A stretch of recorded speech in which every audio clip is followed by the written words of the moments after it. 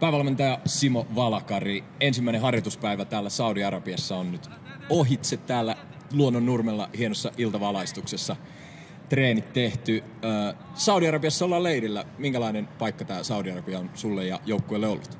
No hei, täällä on hieno futiskenttä ja ihmiset on ystävällisiä ja tykkää paljon futiksesta ja näkee on kulttuuria.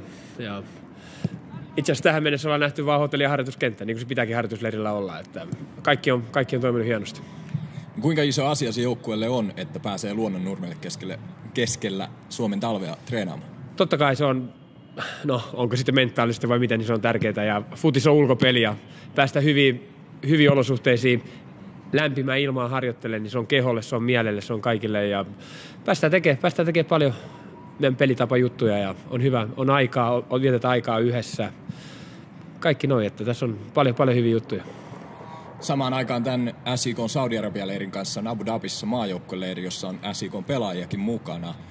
Minkälainen juttu tämä on SJK pelaajille, esimerkiksi Tahvanaiselle ensimmäinen kutsu maajoukkueeseen?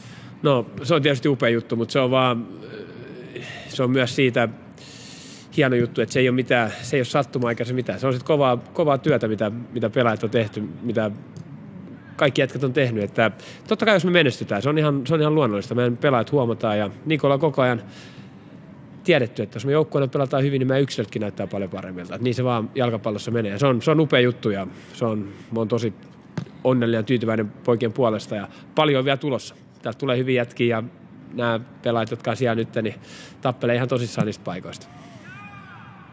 Suomen Urheilugaalassa SJK Vuoden joukkue.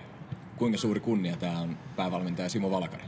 No, se on taas sitä oikeastaan niinku, ei sitä varmaan oikeastaan, no sitä on vaikea niinku sanoa, mutta onhan olla Vuoden joukkue niinku kaikista, mitä hienoja joukkueita meillä on Suomessa kaikissa lajeissa sillain, niin se on hieno kunniaosoitus ja se on oikeastaan enemmän näin kauden jälkeen, kun se tulee, niin sitä ei silloin hetkellä mieti, sitä ei sillä matkalla mieti, vaan me ollaan nautittu siitä hommasta, mitä me ollaan tehty. Ja sitten se on hienoa, tullut tulosta, tullut menestystä, mutta että meidän pelaajien ja seuran pitkäjänteinen työ palkitaan, niin se on hieno juttu.